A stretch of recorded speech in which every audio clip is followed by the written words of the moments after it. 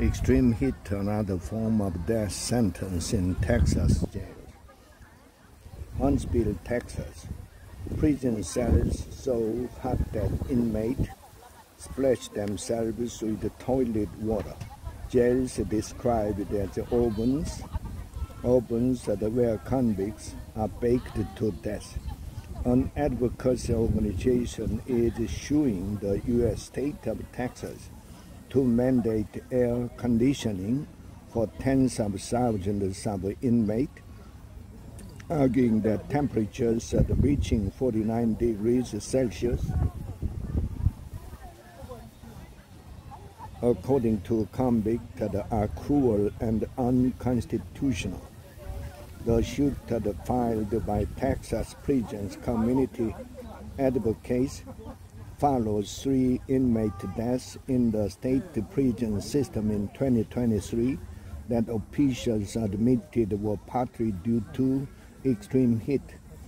50-year-old Patrick Womack died after being denied a cold water bath. John Castillo, 32, who suffered from epilepsy, fetched water 23 times before he died with a body temperature above 41 C. And days before death, Elizabeth, 37, warned the prison official that she was at a higher risk of a heat stroke because of obesity and diabetes. In Texas, every summer we get triple-digit weather. Every summer we have high humidity, and every summer we lose lives. The groups of the director A told Agents France Presses, because we are baking people in that brick building. As temperatures rise in the southern United States, helped by global warming, inmates and the families are never sure if their loved ones will survive another summer.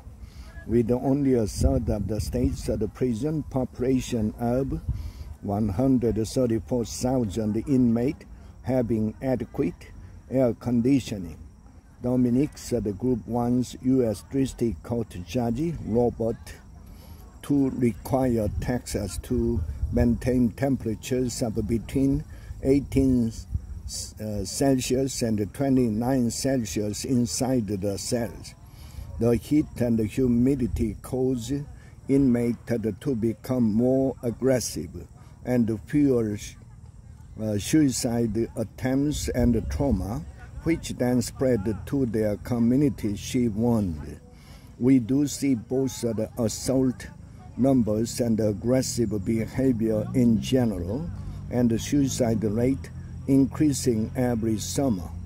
Dee said, it's a matter of surviving each summer.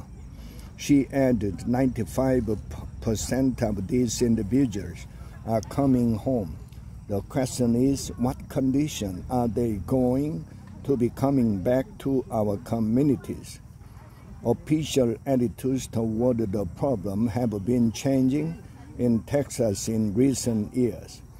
In 2012, then Texas Senator John said that Texans are not motivated to pay for air conditioning for sex offenders, rapists, murderers, at the expense of regular citizens who may also need air conditioning.